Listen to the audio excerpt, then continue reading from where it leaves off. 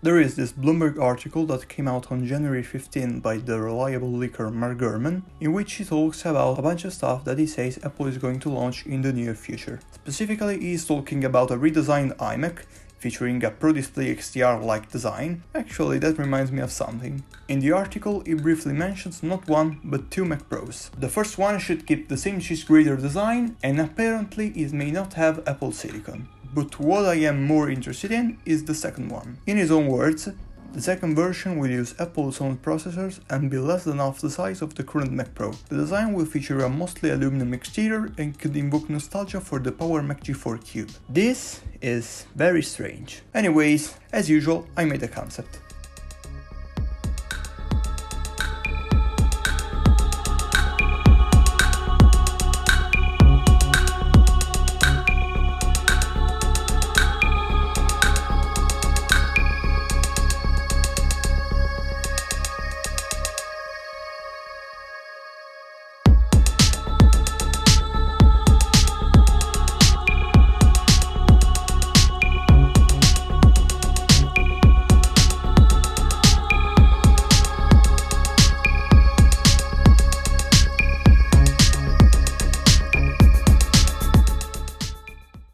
But this isn't what I want to discuss now. Let's try to understand what the report means and what will this thing be.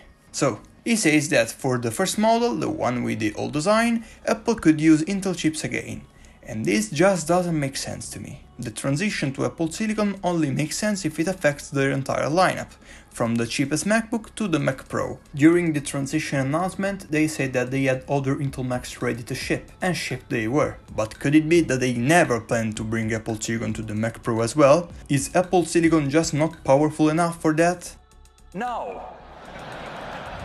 The Apple Silicon transition was not a last-minute decision. It's been years in the making. The idea that they somehow figured out too late that Apple Silicon just wasn't enough for the high-end market they just entered doesn't make sense. And if the Mac Pro remained with Intel, they would have to make basically twice as many macOS versions. All of this just for this one very niche Mac. From the economic point of view, it would make way more sense for them to simply leave the ultra-professional market. I guess it's possible that they somehow have this last Intel Mac Pro ready to ship and the Apple Silicon Mac Pro will come later. But I have absolutely no idea who would ever want to invest in such an expensive machine that will very quickly get obsolete. It just makes no sense. But the Intel iMac releasing after the transition announcement didn't make sense either.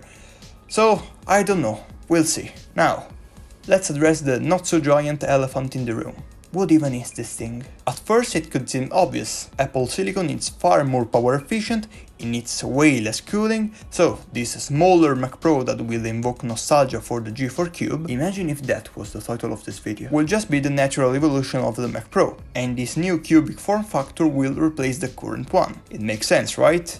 Of course not!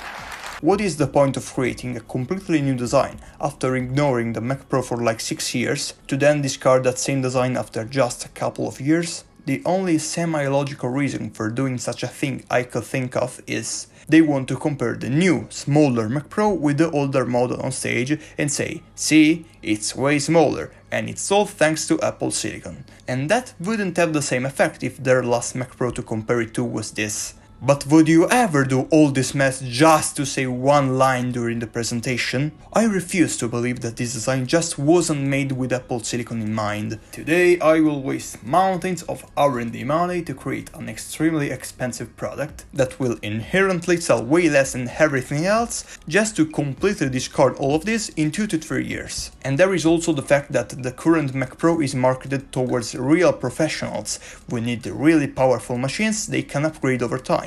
And the lack of upgradability seems to be a problem from Apple Silicon in general, but creating an even smaller computer will probably just make everything worse. And one of the main selling points of the current Mac Pro is the upgradability.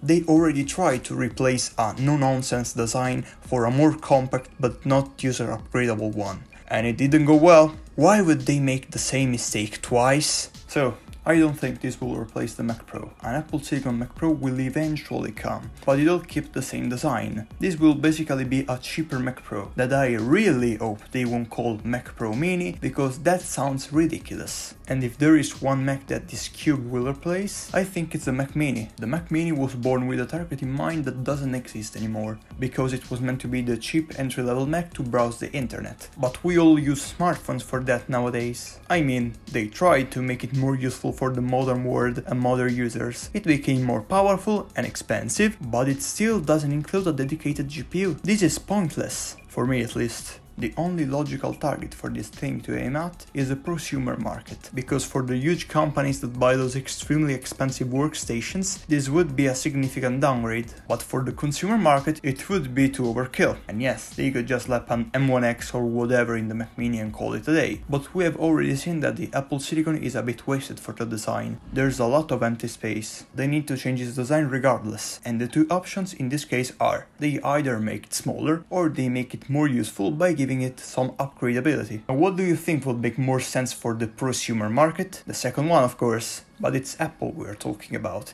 It's never this easy to predict their moves. I guess only time will tell. If you like this video, you can help the channel grow by subscribing and sharing it.